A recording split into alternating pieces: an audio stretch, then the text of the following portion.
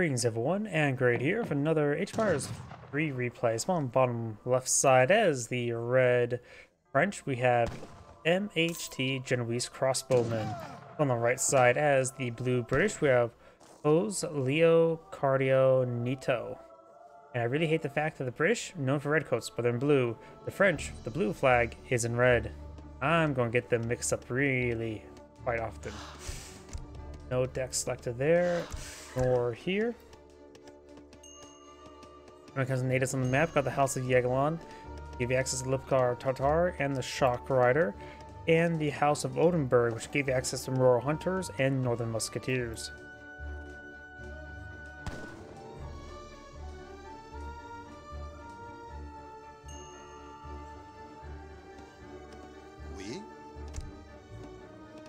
We do have decks selected for the French. A couple cards I don't recognize immediately. Couriers, Northwest Passage. Couriers move faster and do more damage to Treasure Guardians. The speed bonus is nice, but the bonus damage to Guardians is pretty pointless. Pioneers, Couriers, Wood Coin, Hussars, Wilderness Warfare, Frontier Defenses, Extensive Fortifications, Irish Brigadiers, Wood Coin, Royal French Army, enables your musketeers and halberdiers to benefit from combat promotions. Skirmishers, cuirassiers, falconets, fort, heavy cannons, improved buildings, heavy fortifications, fort, again, there's another fort. Also allows the explorer to rebuild the forts, factory and factory. So we got some sort of turtle deck for the French, and we got incandescent deck.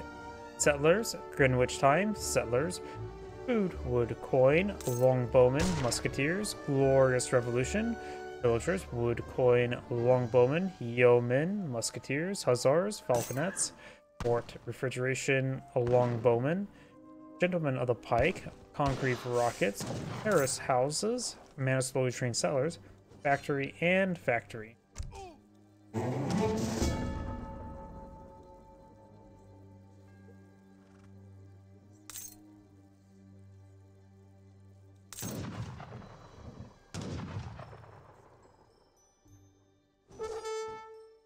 Oh, looks like the French player managed to tame a wolf. It is Buck, the tamed wolf, and will steal that man's violin. He's going to be a musician one day.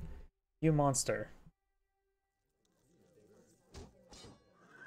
The Frenchman signed to kill off a plague doctor, and he will steal that plague doctor's roof rabbit for 100 food. That's actually pretty high, 100 food. And nearly took out the explorer, Thomas Ribault. Sounds like a custom name. Ready. David Yes. Hudson. Is that a custom name or a randomly generated name?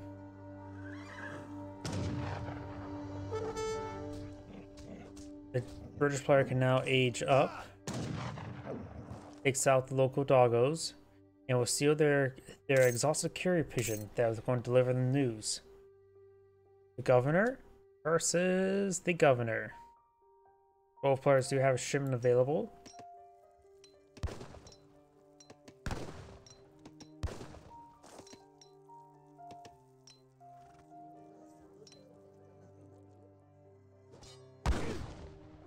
Brigand taking some damage here by the explorer. The Brigand's right now doing 19 damage, and the explorer doesn't have a whole lot of health remaining,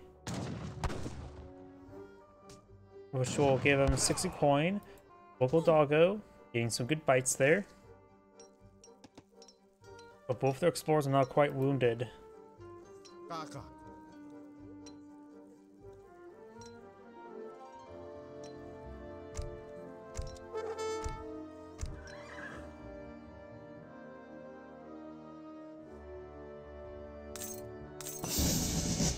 Commerce Age.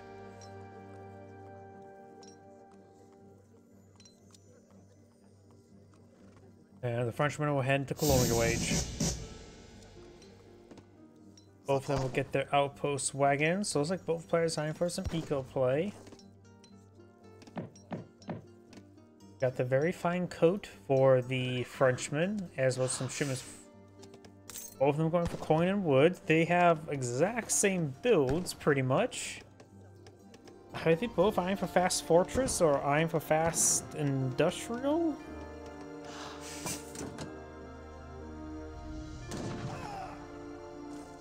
That man does get shot. And now do got the church improvement, the Glorious Revolution.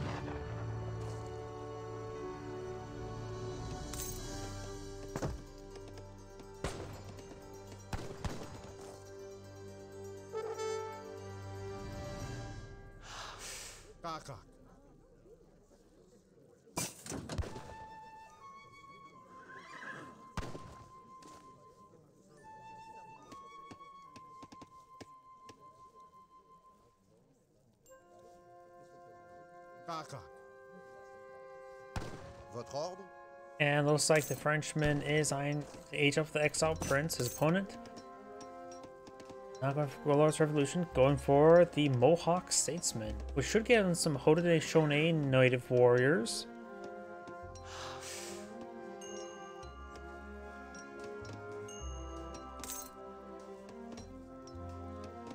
Both trade posts are claimed for the British right now. The French only has one trade post. If the British really wanted to, he could steal this trade post. And he's going to steal the trade post.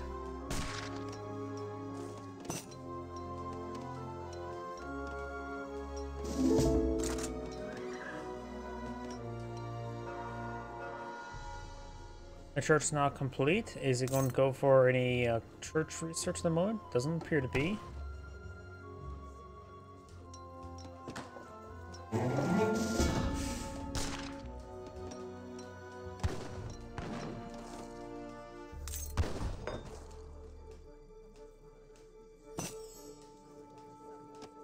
Hacker mines improvement complete. Now got the French fort. He's going to go for industrial if he's going to turtle this hard. Stable being plotted field. Does have a barracks on the field.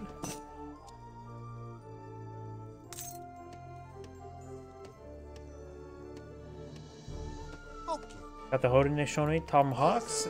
Their exact stats, they are native, you can see here.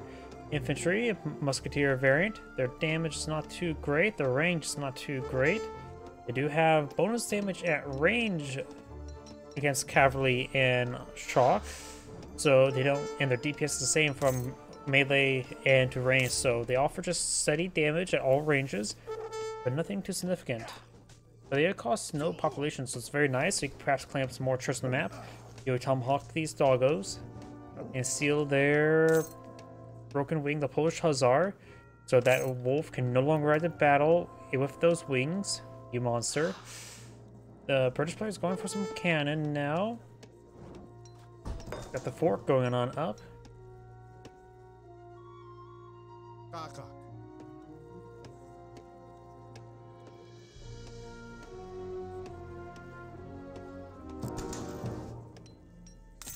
Fort is now built. With the higher, oh, got some Highlanders there. Oh nope, it's the Church Improvement, Black Watch. They offer 63 damage, 200 gold each, so they're a very good musketeer variant. Now the doggo does go down, steals his horseradish, which is not an instrument.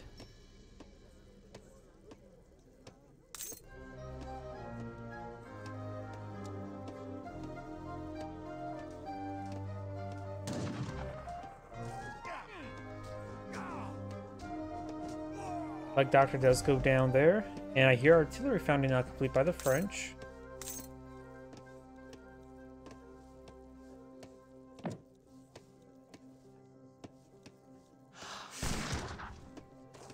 He's pretty close of aging up. And now he's aging up to the Tycoon, which should give him a bit of a gold rebate.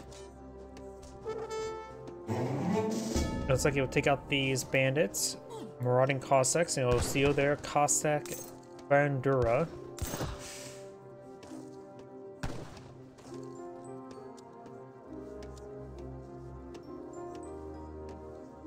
No manor boom right now for the British. Does have a good amount of experience coming on in. Does have a shipment available. Could go for the 8 settlers. Or for some more wood.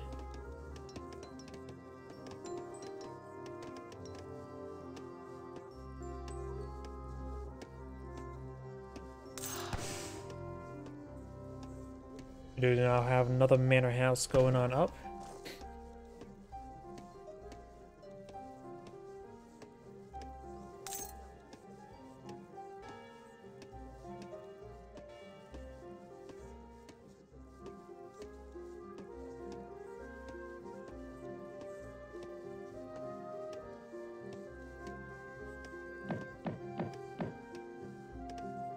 It looks like the French is eyeing for some culverin.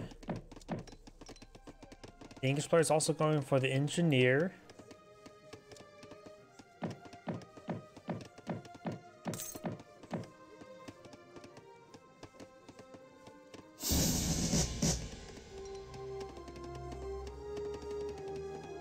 Of course, it gets this coin rebate. Or quite a bit of wood right now. I think he's eyeing for a revolt. His opponent right now, not collecting up any resources at the moment. What does the engineer provide? Does that provide like a fort? Nope, pair of falconets. So we've got quite a bit of siege right now for the English player, going for the gentleman of pike. Getting 17 pikemen, as well as set them to veteran, and makes it so sets them to guard. And makes Imperial pikemen to obtainable and reduce the costs by 75%, but that still may require age 5.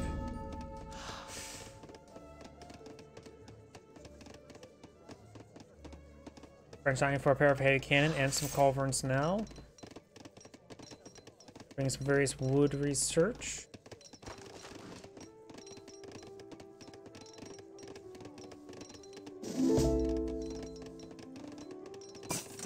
He does have some defensive cannon. His opponent has quite a bit of force right now. Does have now guard pike in the field.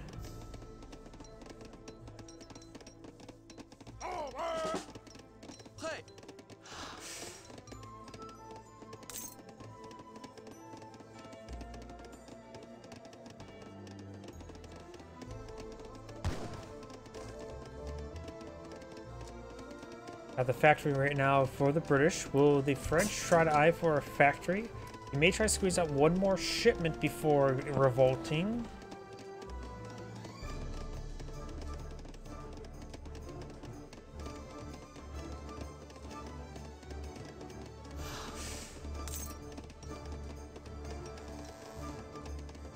Factory wagon now pulled in the field.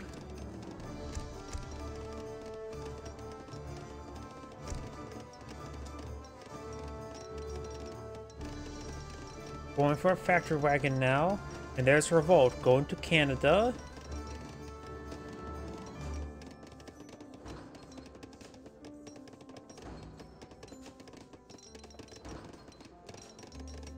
Let's see, Canada, does it turn all of his village into something, or do they ever stay?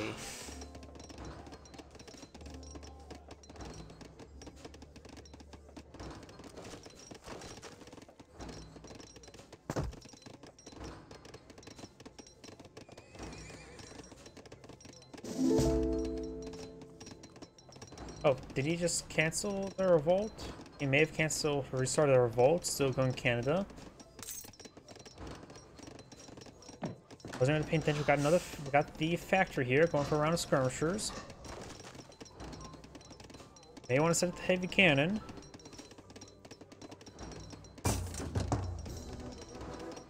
And now we have Canada. Revolution deck gives access to town militia pioneers for trade.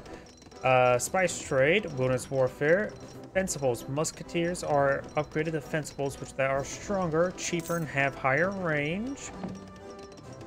Grizzlies, infinite elk, that's probably a huntable. Team buffalo, one-time shipment. Hudson Bay, village not going coin while gathering extra resources. Infinite ironclads, infinite Black Watch Highlanders, infinite musketeers, infinite skirmishers.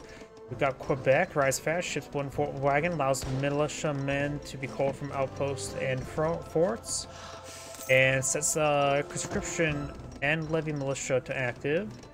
Mayas Voyagers, ships 10 villagers, Correa de Bolas. Permanent active militia, send 16 militia, and militia no longer lose hit points. So it gives them 6 in the field bounty. Militia officer, since a Canadian militia officer who can improve the fighting spirit of villagers, militiamen, and native warriors. Add 24 build limit to militiamen. Dragoons, Native American embassies. These guys do have 20 damage. The villagers have 20 damage and decent amount of health.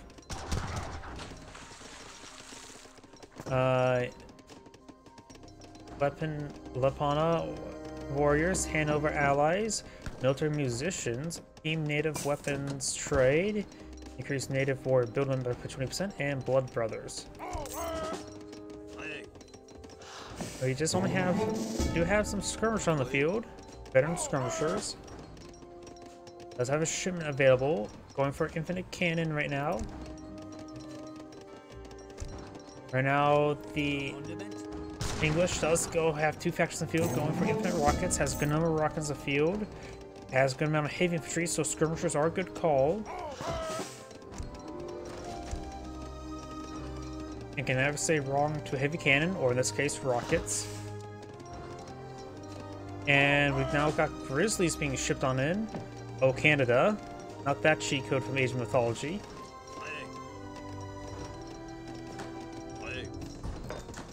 I wonder how effective that is.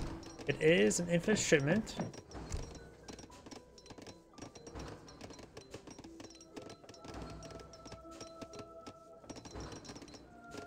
But they're not laser bears. Unless they are laser bears, then you should really be careful. Villager does get sniped. Guard department do see the damage. Skirmishers skirmishing around. Let's see the bears. Bears have 51 damage and 400 health. Okay, they're actually pretty good. And 10% melee resist. So they have incredibly high damage. And good folk to go along with them. So they're better than halberdiers. Is there a build limit on them? Bears over here. There is a build limit of 50, so you can always go for more. Rockets to engage the culverins. Culverins engaging the rockets. And does lose the culverins there. Heavy cannons starting to get overran. This one just has a good amount of siege weapon and a good number of guard pikemen. The bears are still over here. That must be a mistake. He needs those bears up here. He may need to get out that militia officer. His villagers do have good damage, 28 damage. Doesn't have access to pioneers just yet for increased health on his villagers. But they can fight.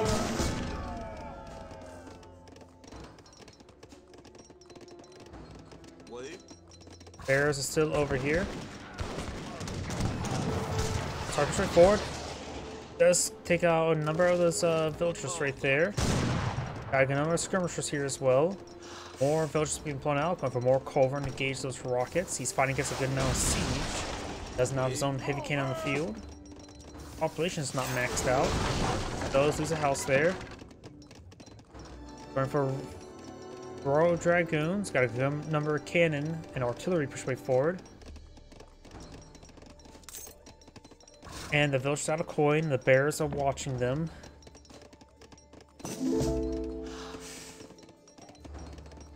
Ordnance warfare does affect his villagers and his skirmishers.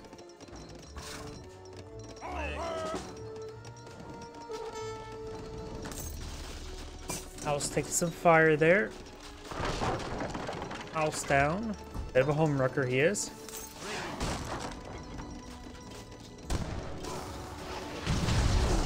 Let's take out some of the artillery weapons with the culverins.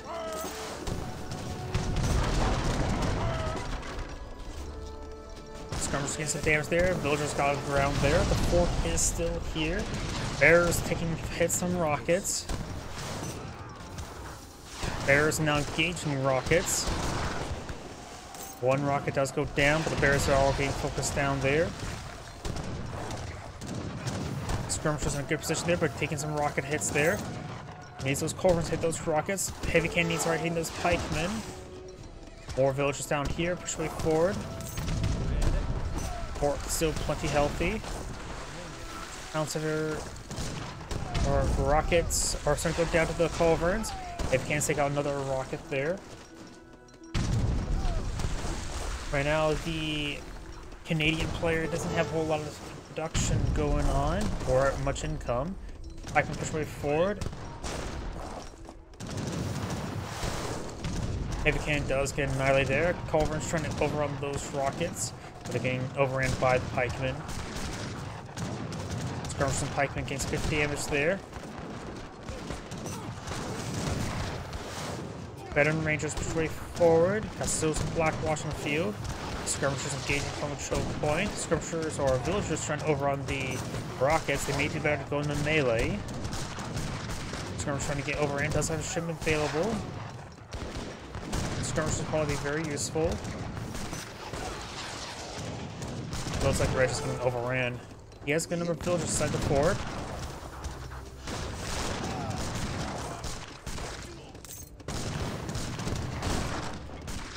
And it's got more of the Rangers just streaming on in.